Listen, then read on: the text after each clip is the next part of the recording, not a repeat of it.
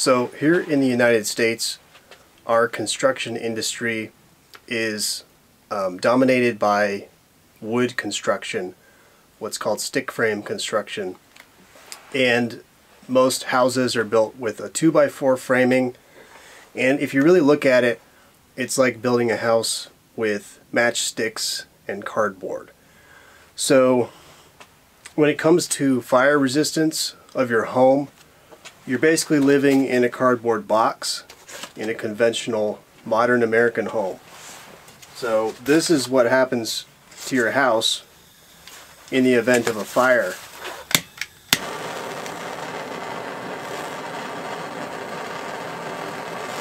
Now, why would you live in something that catches flame like this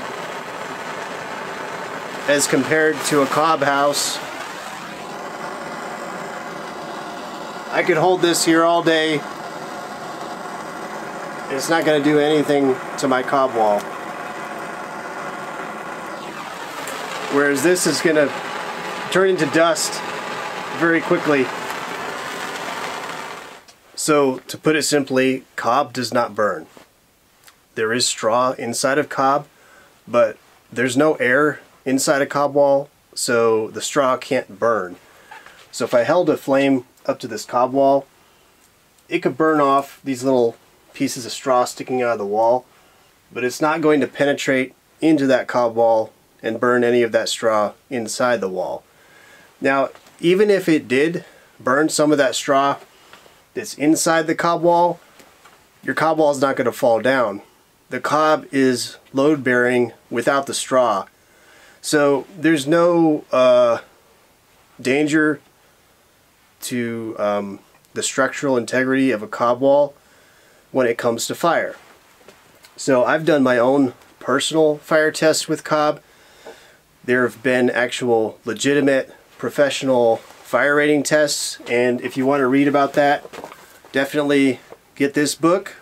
This is the new cob construction book, co-authored by Anthony Dente, and actually on page page 35, it talks about fire safety in regards to cob, and they did a fire rating safety test with 2 test cob walls, which passed, and is now part of the 2024 IRC cob code. Cob has passed the 2-hour fire rating test. So what they did with the cob wall tests was they put a 2000 degree Fahrenheit burner right up against the cob wall for 2 hours, and then they stopped the fire. They put compression on the top of the cob wall, and then they blasted the cob wall with a fire hose for 2 minutes.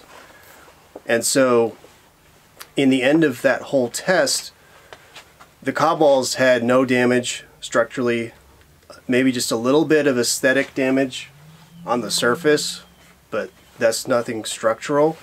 So the cob walls passed the 2-hour fire rating test with flying high marks. So it's been proven. I mean, it's very simple. Earth doesn't burn, but the tests have actually been done now, so we know cob does not burn.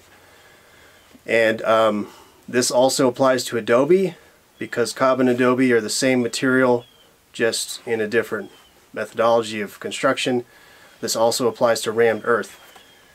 So if you want to build a house that is safe against fire, cob is a great way to go. It's the closest thing to building with stone or concrete, but it has a lot of great advantages over those 2 materials. So the only things that could really burn in a cob house predominantly are the roof, because the roof is mostly, or usually it's made of wood.